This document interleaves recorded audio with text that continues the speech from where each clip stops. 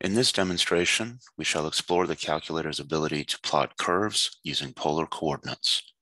To achieve this, we shall look at a few examples. Our first example will be to plot the polar function r of theta equals 3, and we begin with the following key sequence. We press 5 for graph, we press F3 for type, we press F2 for r equals. And we see that the y1, y2, etc. have been changed into r1 or r2. And this tells us we are now using polar coordinates. So let's put in our first example. So we have 3, and we enter that in, and we're going to select the draw option to see a plot.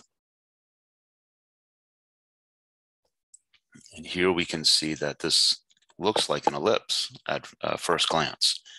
And the reason this looks like an ellipse is because of the viewing window. The x-axis is longer than the y-axis. And if you look at the axes, you'll see that there's more spacing between the numbers on the x-axis than there is on the y-axis. And again, that's a result of a rectangular viewing window.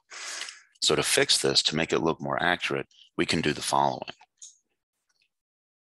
We hit Shift and then F2.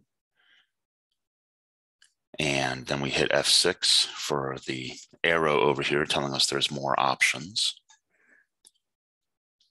And then we hit F2, the SQR. This squares up the window. And here we can see that now the spacing between the numbers on the horizontal axis and the numbers on the vertical axis are about the same.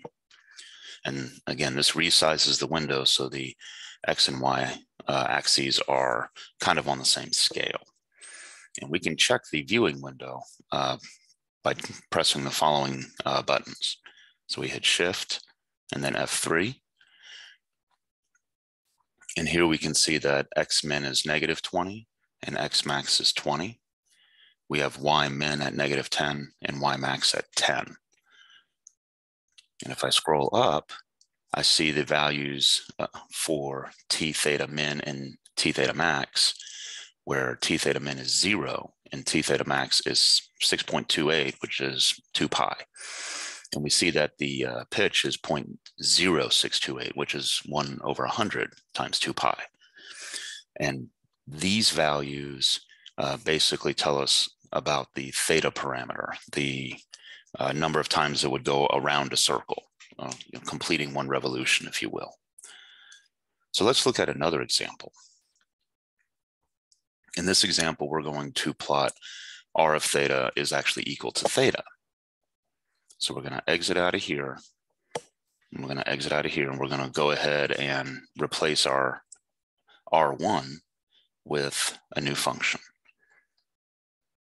We'll go ahead and put in the theta, and we'll enter that in. And then we'll go ahead and plot this by, again, selecting the draw option. And we get this kind of window, or this kind of graph. And this looks like the beginnings of a spiral. And this is known as the Archimedean spiral. But suppose we change the T theta min to -pi. So we're going to go ahead and exit out of here. We're going to go to V window, which is Shift F3. We're going to change that T theta min to -pi. And you can find pi on the Shift and then times 10 to the X button. We'll go ahead and exit out of here, and we'll graph this thing again. And it looks a little bit different now. Okay, it looks like we have a little bit more activity going on around the pole or the origin. So let's zoom in. Go ahead and do Shift F2 for zoom. We'll select F3 for in, and we'll go ahead and zoom in on that origin spot. And it looks like the spiral kind of maybe doubles back on itself. And, so we're all getting a little bit more activity here. So let's change that T theta min to -2 pi. So we'll go ahead and do Shift F3. We'll scroll up to the T theta min. And this time we'll type in -2 and then pi. Again, pi is Shift times 10 to the X key. And here we can see that now we have from -2 pi to 2 pi. We'll go ahead and plot this. So we'll exit out of this window. We'll go back to the draw. And here we can see more of the Archimedean spiral. But where does this curve start? So let's trace it. To trace it, you hit Shift and F1. That's the trace command. And here we can see that it starts on the far left. When you activate the trace button, it will go to the first value in the window. And if we hit the direction keypad, which is the big key button up here, we can move along the curve. Okay, so let's look at another example. Suppose that r of theta is 2 times sine of theta. So we'll go ahead and exit out of here. We'll scroll up to R1 again, and we'll type in our new function, 2 sine theta. And we'll go ahead and plot this. And please remember that you want to be in radian mode when you are plotting polar functions. Okay, so here we kind of get looks like a circle here. Let's zoom in around that pole. So we'll go ahead and do Shift F2 for zoom. And again, we'll hit zoom in, which is F3. And here we can see that we do have a circle, but it's not centered at the origin like r = 3 was. It also appears to have a smaller radius. So, you don't have to have circles just centered at the origin. You can have circles just about anywhere you want in polar coordinates. So let's look at one more example to plot. In this example, it's going to be r of theta is 2 times cosine of 4 theta plus 2. So we're going to exit out of here. We're going to scroll back up to R1, and we're going to type in our function, 2 cosine parenthesis 4 theta, closing parenthesis, plus 2.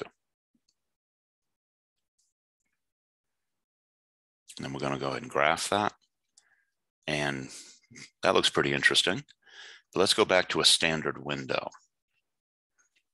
When we go back to a standard window, we hit Shift F3, and then we hit F3 again. That changes it to standard.